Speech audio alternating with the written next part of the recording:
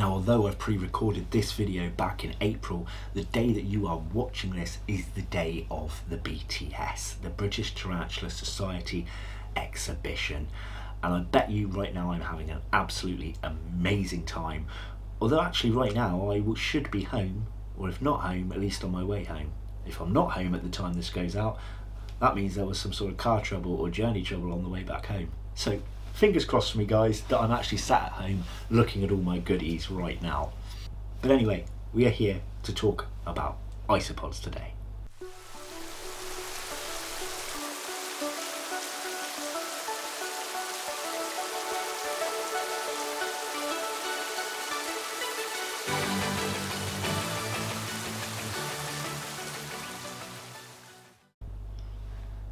Hello and welcome back to Bug Realms. On this channel we like to discuss all things creepy crawly, so if that's something that interests you, please consider subscribing to the channel. You know what, just talking about the BTS show has got me all flustered and excited, and I need to be talking about today's isopod, which is the Porcellio laevis. Now I'm cheating a little bit again like I did in the pruinosis video by adding two colour morphs that I currently keep, because I don't think doing a video on each of these two separately will really be worth it.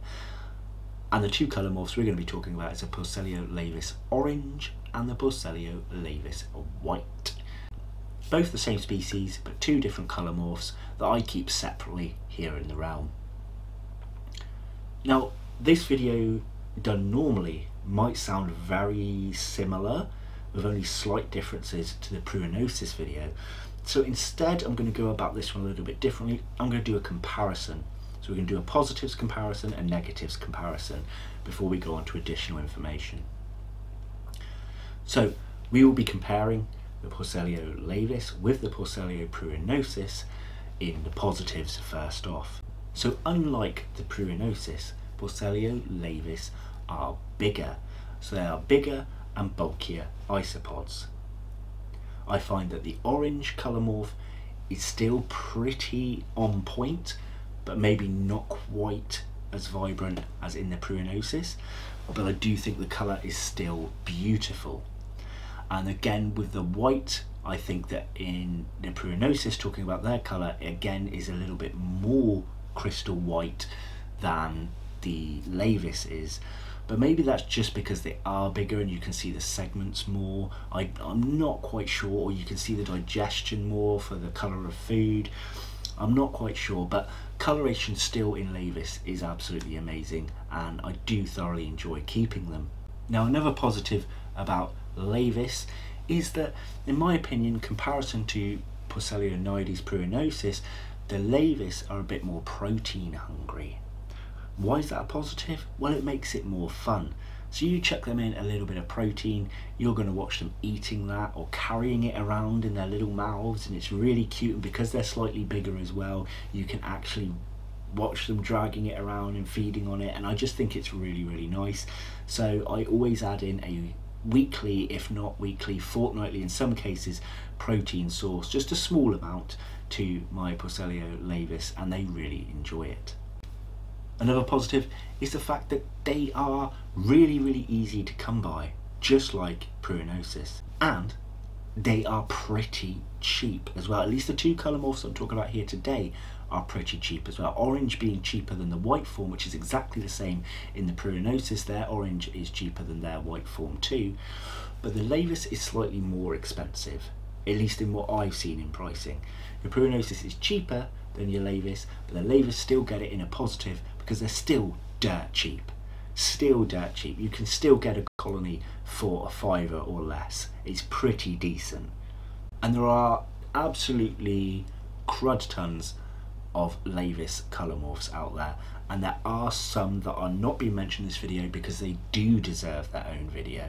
So there's a decent amount of colour morphs out there. Same with Porcellio scaber. In fact, I think there's more interesting ones in scaber than laevis, but we'll get to that when those videos come out.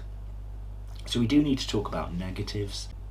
Now, again, in comparison to pruinosis, laevis are also really hefty breeders. I think pruinosis breed quicker, so that's a little bit more of a negative if you don't want a huge colony. but the laevis, once they get going, they really do get going. So again, you can get overrun quite easily, and again, they're so common to come by that trying to shift them will be difficult. And another negative linked with their population control is that if you accidentally put one, as long as it's female, in another tank, like if you've accidentally transferred one, you're going to have issues in that next tank. So we talked about pruinosis escaping. Well, I haven't actually had my laevis escape, but what I did do was buy, I don't know if it was some cockroaches or something soil dwelling off somebody that must have had Porcellio laevis orange mankai in there.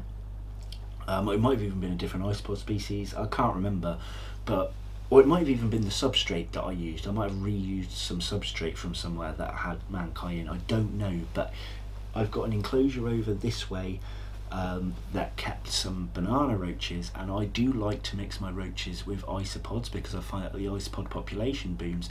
But by accidentally putting some laevis orange in there, I now have my own culture of laevis orange in with my roaches and separately, and that is going to be a complete and utter bee-ache to separate them from those roaches, because the roaches as nymphs are soil dwelling, so I can't even just take out the substrate. So if you accidentally allow laevis in somewhere else, they are going to breed, and that is going to be problematic for you, because I wanted a very different species to be living with my banana roaches, and I cannot do that because the laevis and their breeding abilities, they are going to outcompete any other, well, most other isopods that I will put in there and colonize the tank again. So you just have to be really, really careful if you keep laevis, because they will breed in lots of different conditions, which again to some people is a positive, but to me it is a negative because it's a pain in the bum. There isn't really any other negatives to talk about. Overall, decent, cheap isopod. Just be careful about reusing substrate, or if you buy anything soil dwelling off somebody else, whether it be a millipede, cockroaches or something else, if they've kept them even near laevis colonies, you may well get mankai in that baby isopods, which will develop this problem. So we're going to move on to additional information now. And in additional information, I normally discuss whether I plan on selling these isopods, and the answer is yes. So both my whites and my oranges are going to be going for sale. They would have been at the show today. Hopefully you guys bought them, because I really actually kind of don't want to take them back home. I bought laevis for substrate testing. So I've spent a couple of years now testing different, substrate blends, and I needed a mixture of both really easy isopods like Porcellio laevis and slightly more complex isopods to see how breeding conditions work and feeding conditions work and so on and so forth with my different substrate blends. That's why I have quite a lot of multiple isopod species, and now I've got to the point where I'm quite happy with my blends that I want to move on to more complex isopods, more rare and expensive isopods, because I feel confident enough that they're not just going to die off if I were to spend out that money. And now that my testing phases are pretty much over within reason, I am trying to pass on a lot of my cheaper end isopods. So as this video is coming out on the day of the BTS, did you attend? Did you buy them off me? If you bought them off me, comment below, because this video is recorded in April. I won't know who's bought them off me. If I've come home with them, I'm going to be terribly upset. So someone please let me know if you did buy them off me. And no doubt when I do a video about the BTS show that I've attended, I'll probably let you know what stock I came back home with to try and shift it then. So look forward to a future video to see whether I did or didn't come back home with my Porcellio laevis.